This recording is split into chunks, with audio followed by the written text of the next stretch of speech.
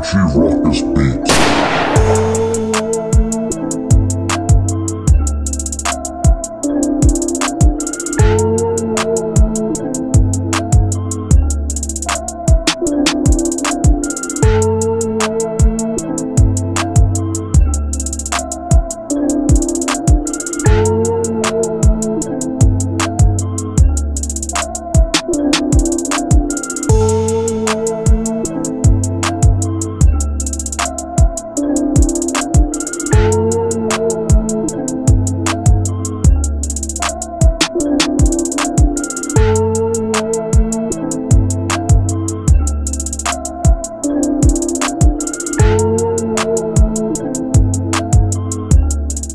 What's going on YouTube? It's your boy, Yeezy Ruckus. We are back here today. It is Saturday, April 24th, and I am back with a brand new sneaker pickup. I'm hit you with that unboxing, that review, and we're most certainly going to get into the on foot. It is a beautiful Saturday afternoon here in Philadelphia, so I'm going to be doing the on foot, out in the streets, out in the elements, out with my people. Before we get into the sneaker review, I did drop installment 2 of Sunday Morning Company on RichieRuckus.com last Sunday at 10 a.m. and there are still some pieces available. So RichieRuckus.com for all your Sunday Morning Co. needs. I'm wearing one of the t-shirts from installment 2 right now. It is the $2 Bill Y'all t-shirt. So make sure you go check it out. RichieRuckus.com, Sunday Morning Co. Now that the formalities are out of the way, if you are new to the channel, make sure you smash that subscribe button, give this video a thumbs up, and follow your boy on all social. And while we're talking social, give Sunday Morning Company a follow on Instagram. I will have their IG going across the screen right now. Now that all of the formalities are out of the way, you know the drill, you know why you're here. Let's get a glimpse of these warlocks. We have the Yeezy Boost 700 in the bright blue colorway. Fire, absolutely fire. This is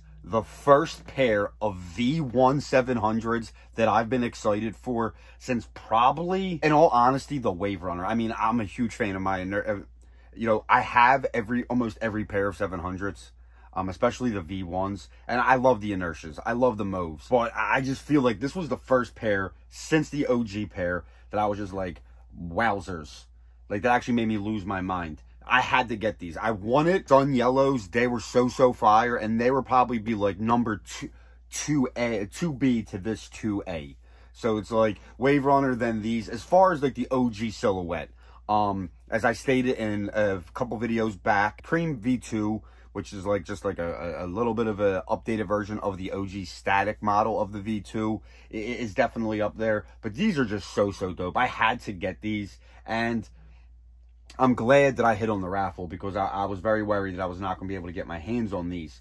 That being said, if I'm going to nitpick and I'm going to find an issue, I wish they would have got rid of the OG Wave Runner green here and the blue on the toe right here. This mesh is all OG colors, and it's like, I just wish they would have maybe made the sneaker more cohesive in colorway. But then it's like, you know what, I like the color block and does change it up. I just think I would have used different colors. But it's fantastic to see Kanye drop sneakers that aren't just like monochromatic earth tones. Like, a bright Yeezy is just something that we needed in our lives right now. The Yeezy 700 is by far the most comfortable Yeezy. The Yeezy 500 has, grown to be my favorite pair. I've always been a fan of them. I know a lot of people weren't on the 500 bandwagon right away. A lot of people weren't on the 700 bandwagon. When we all first seen images back in that August of 2017, I want to say that it was, a lot of people were clowning what Kanye was doing. And again, my guy was just,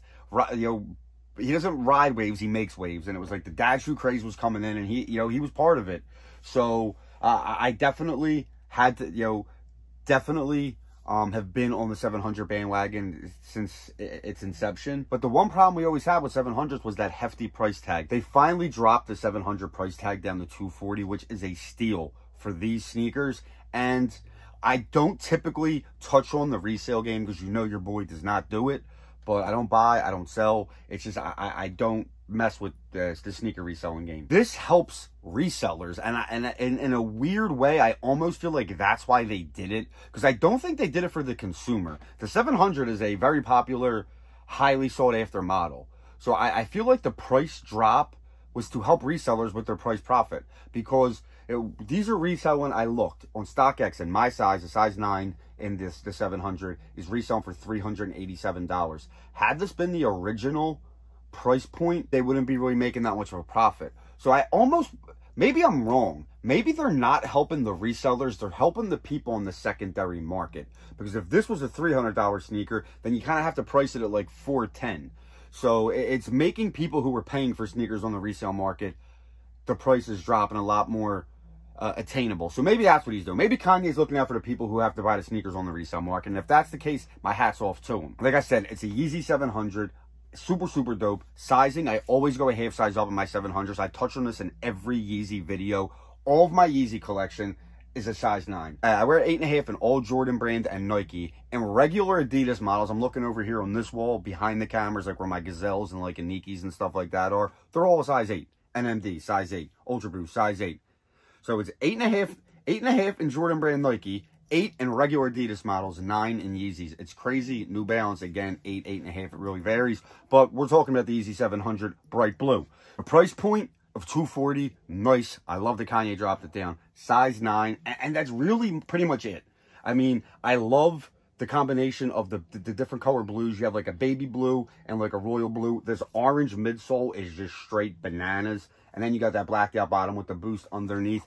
These creamish, yellowish white laces give it a nice touch. Like I said, as much as I wish they would have went with a different color than the teal and the green on these mesh panels on the forefoot, I like that they broke up the monotony of the colorway. So it's like not just this blue and orange. They threw in the hints of green and like teal, which is a combination of green and blue. But I just think it's super, super dope. And I'm glad that I got my hands on them. I was really, really stressing if I was going to get these. With the price point going down, less people are hesitant to grab a 700 now. That was the one thing about the $300 price tag.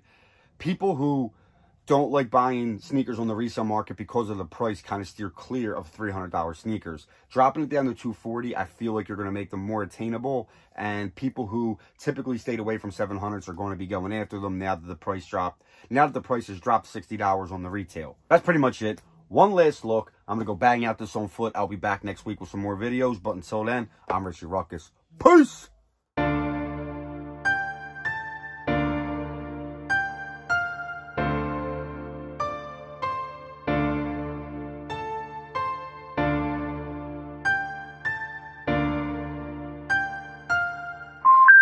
The number you have reached, 911, has been changed.